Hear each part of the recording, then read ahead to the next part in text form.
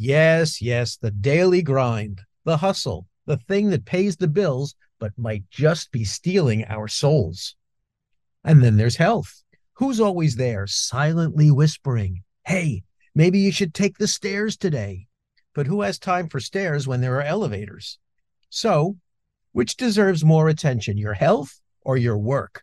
Let's settle this once and for all in under 2 minutes.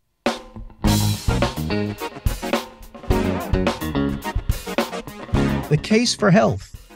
We all know it's essential, right? Without good health, what's the point of all that hustle? It's like having a Ferrari without any gas. Useless. Exercise, balanced meals, and a decent night's sleep. These are the real MVPs. After all, you can't conquer the world if you can't climb a flight of stairs without losing your breath.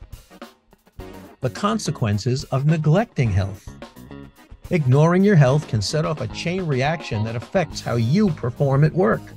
Tiredness, stress, and burnout can sneak in, making it harder to get things done well.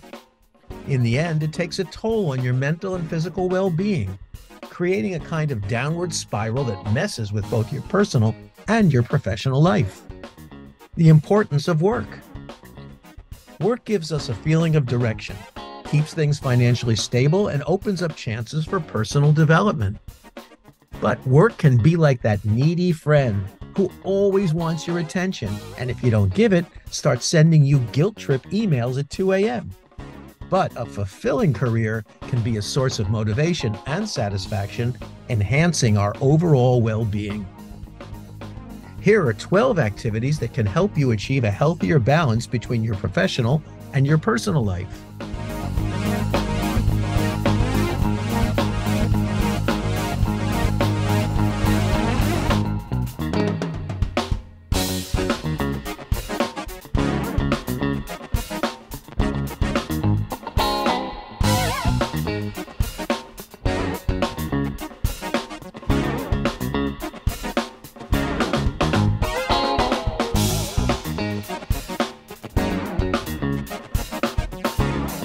Remember, you can't enjoy work promotion from a hospital bed. So embrace the salad once in a while, take the stairs, and for the love of all things caffeinated, get some good sleep.